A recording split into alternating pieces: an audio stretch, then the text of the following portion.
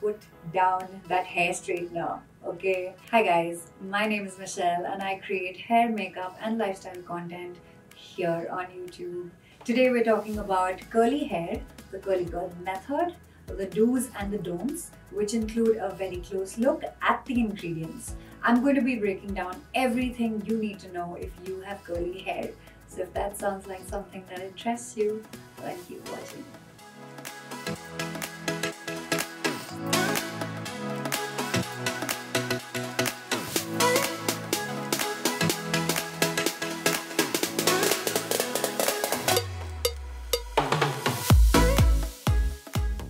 Okay, so first off, let me just say that a lot of research went into this video and I would encourage you guys to read, okay? So I've left a lot of links in the description bar.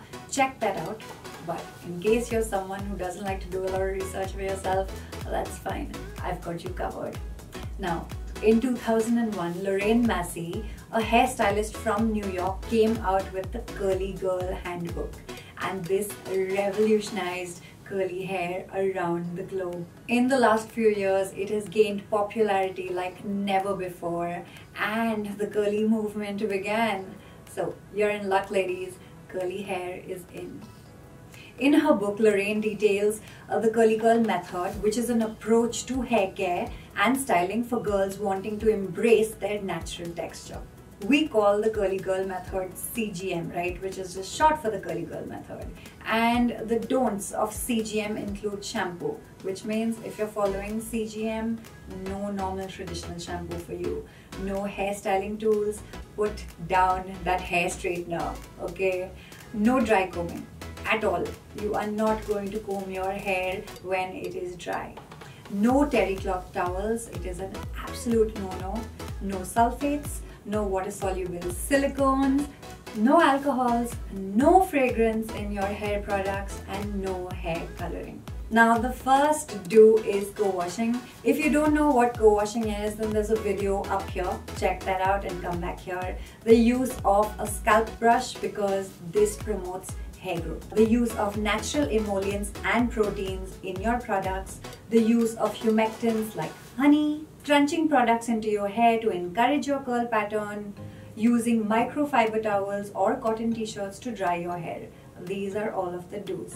Okay, so now let's understand some of the ingredients that you have to stay away from if you have curly hair. The first one is sulfates. Now, simply put, sulfate meaning detergent, okay? So sulfates are detergents used in your shampoo. It is put into traditional shampoo to clean your hair.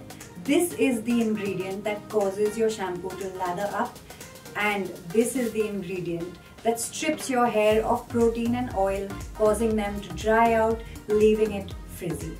Alright, so a list of commonly used sulfates in your shampoos would be right here. Please screenshot this, ladies. This is very, very important information. Okay, a little note. Sodium lauryl sulfate is the most commonly used detergent that you will find in traditional shampoo. Now, the next one, silicone. So silicones are lubricants that seal and condition your hair. Silicone in your hair conditioner generally causes your hair to shine and make it look all nice and glossy. Now all of these things, condition and shine, these sound like really good things, right? Well, not exactly, because putting silicone on your hair is essentially like coating your hair in a layer of rubber or plastic. And what it does is it coats your hair follicle and it doesn't allow water or air to pass through it. Additionally, silicones tend to build up on your hair, causing your hair and your curls to feel weighed down and heavy, preventing nutrients from entering your hair, furthermore causing hair damage and breakage. I'm putting down a list of commonly used silicones right here. You will notice that ingredients ending with the letters cone or cane are generally the silicones that we find in traditional shampoos and conditioners. Screenshot this as well. Okay, so sulfate detergent, silicone plastic, and parabens are preservatives. Basically, parabens are preservatives that increase the shelf life of your shampoo. Parabens remove the protective cuticle of the hair, making it dry and brittle. So parabens mimic estrogen. And don't quote me on this, okay? So some studies may have linked breast cancer with parabens. Let's not get into the specifics of that, okay? All you need to know is parabens, no, okay? Preservatives. We don't want that in our shampoo. Okay, so if you're not going to remember all of this, just remember sulfates, detergent, silicones, plastic that coats your hair, and parabens, preservatives, right? Now, please understand that these 3 ingredients are not doing you any favors if you have curly hair. Additionally, other ingredients like alcohol and fragrance commonly found in traditional shampoo and conditioners are not doing you any favors either. The bottom line is curly hair is very dry, right? So we have to do everything that we can to infuse our hair with moisture and not use ingredients that are going to dry it out, make it look frizzy, make it prone to breakage. We don't want any of that if we are going after healthy, bouncy curls. Now, if you're ever wondering about your ingredients and you're in a shop and you want to buy a product, right? curlsbot.com. Screenshot this as well, right? Or go to Google, find the ingredients of the product in question, go to curlsbot.com, paste your ingredients. It'll tell you whether your product is CG friendly or not, and if it isn't, then why.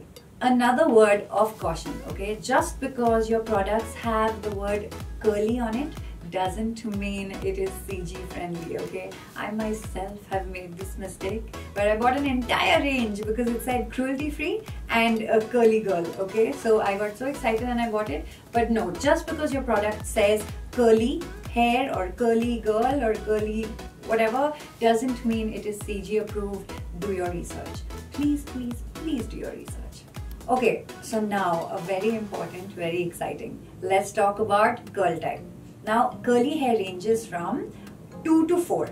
Basically, straight hair is 1A, B and C, and your curly starts from 2. So you have 2ABC, 3ABC and 4ABC.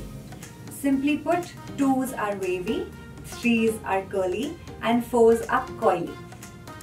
So 2A, B and C are classified as wavy hair which look like loose S-shaped mermaid curls. So I have 2B hair, right? 3A, B and C are curls or spirals ranging from a looser 3A to a 3C.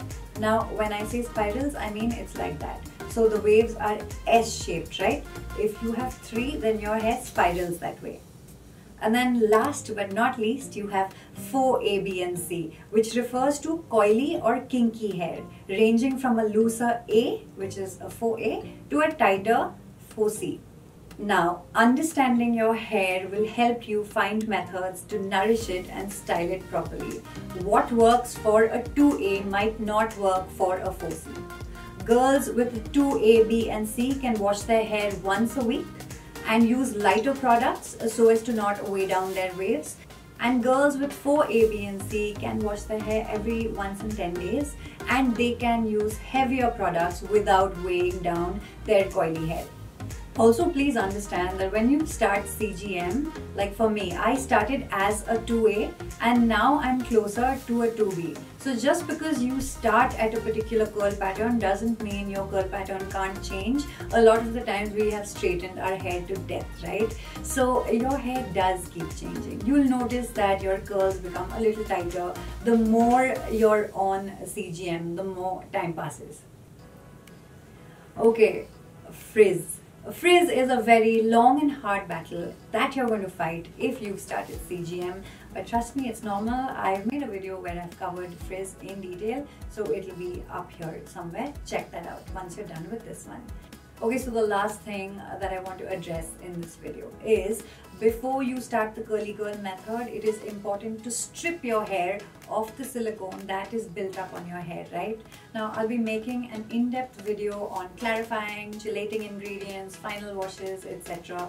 So if you're watching this in the future, then check out my beginner to the CGM playlist. You'll find it there, or if you're watching this now, then just wait and you'll have that video coming up really soon. So yeah, that was it. That was the video.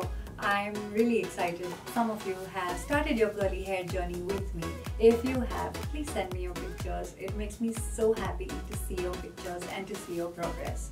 So yeah, if you started your journey, happy curl journey. You are never gonna look back, I promise you. Alright, so yeah, that was it.